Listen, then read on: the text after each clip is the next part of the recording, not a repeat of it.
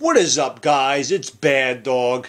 So, I read an article today that kind of ticked me off a little bit about my boy Kyler Murray. And, I just kind of want to do this video about Kyler Murray. And everybody that watches my videos and is subscribed to me knows that's my guy. And I think very highly of him. I think he's a great quarterback. But, there's just some guys that just absolutely have to hate on him no matter what. And they're just looking for a reason to bash this kid. First it was, he's only 5'7", he's 5'8", he ain't 5'10", and he measures himself and he's 5'10" and an eighth.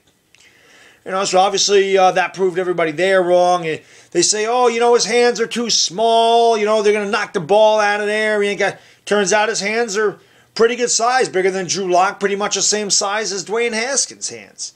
It's all this hate about Kyler Murray. Oh, he's not participating in the combine. They're just looking for a reason to hate on him. And I just want to give a shout out to Pigskin Pete, because Pigskin Pete actually did a video like this, and I was going to do it. But I watched his video, and he's a Clemson fan. And he saw the same things that I see. It's just amazing. Then you have guys that say, he's just a running quarterback. He's not a pocket passer. He's a runner. He's not a pocket passer. And the people that say Kyler Murray's not a pocket passer, you might as well be the same people that think Dwayne Haskins is a running quarterback, like Stephen A. Smith, because if you think Kyler Murray's not a pocket passer, you don't watch college football. Just like Stephen A. Smith doesn't watch college football thinking that Dwayne Haskins was a runner, if you think Kyler Murray's a running quarterback and not a pocket passer, it's obvious you don't watch Sooner football, because you ask any Oklahoma Sooner fan, and they're going to tell you Kyler Murray is a pocket passer that goes through progressions, but can make plays with his feet. There's a big difference between a running quarterback and a quarterback that can run. There's a big, big difference. So I read this article from Charlie Casserly. Who the hell is Charlie Casserly anyway? This guy comes out and says, that was the worst interview I've ever seen. Horrible. Everything about it's horrible. His blackboard work is terrible. He's got no work ethic. He's not a leader. Who the hell are you? And where the hell do you get this from a 15-minute interview? He says Kyler Murray was interviewed by 10 teams and more than 2 of them weren't interested. What the hell is more than 2? Why are you being so vague, Charlie? Is it more? Is it 3? Is it 6? Is it 9? Why can't you say how many teams it is? You're not naming the teams, so why can't you give us an exact number of teams that aren't interested in him? I can't give any quotes. I can't quote him. I can't quote what he said. Well, then don't sit there and say that he said anything, or don't talk about how bad he is, or how bad his interview was, if you can't quote anything from it. And I also find it amusing that you're going to get all of this all these negative aspects from a 15-minute interview. Saying he's not a leader was the biggest joke I've ever heard in my life.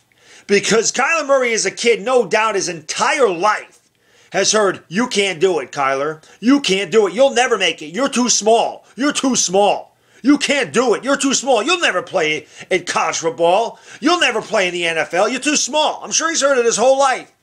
So hearing it now is no different. All this kid did was go out, play his entire high school career, never lost a game.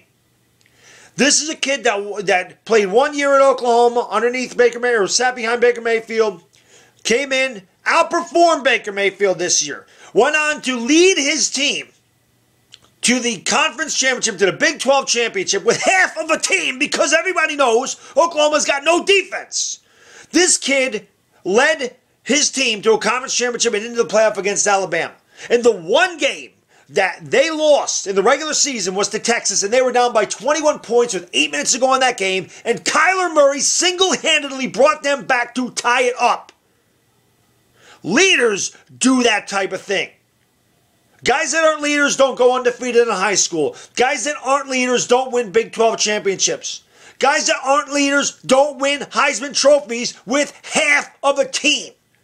Oklahoma did what they did last year because of Kyler Murray, with no help from the defense. So who the hell are you to sit here and say, that was the worst I've ever seen, and he's got no work ethic, and he's not a leader? Well, all I have to do is watch what he does in the field to know you are wrong. And another thing, did you ever think The teams that are saying this about Kyler Murray, about how bad his interview was and how they're not interested and he turned it off. Do you ever think that's a little gamesmanship between teams? Did you ever think a team, say like the New York Giants, for example, would come out and say, and I'm not saying that he's going to the Giants, but would you ever think, and I'm not saying that the Giants said this, but would you ever think the Giants might say, oh, we were really turned off by Kyler Murray's personality. We don't think he can do it. We think he's got a bad work ethic. We think that he did really bad in the interview. So that other teams in front of them may second guess themselves, go, well, maybe they're right. Maybe he really can't do it. Maybe he can't lead. So that his draft stock falls and they're able to scoop him up. You don't think a team like the Dolphins at 13 might go out there and say, well, he was terrible. We hated what he did. We have no interest in Kyler Murray. We don't want him. So that the Cardinals and the Giants and whoever else say, you know what, maybe they're right. Maybe we should pass on Kyler Murray. So they can get him at 13. It's gamesmanship. There's a lot of teams that lie about this crap. So Charlie Casserly, shut your damn mouth. Because who the hell are you? What NFL team do you work for? You don't work for any NFL team. You're a freaking NFL analyst. And I'm going to tell you right now, I would rather watch so many YouTube video makers and their analysis of their teams over these freaking people on ESPN and NFL Network who I swear to God know less than the video makers I watch. Now put that in your pipe and smoke it. Get off my boy Kyler Murray. It's bad, dog, and I'm out of here. Peace!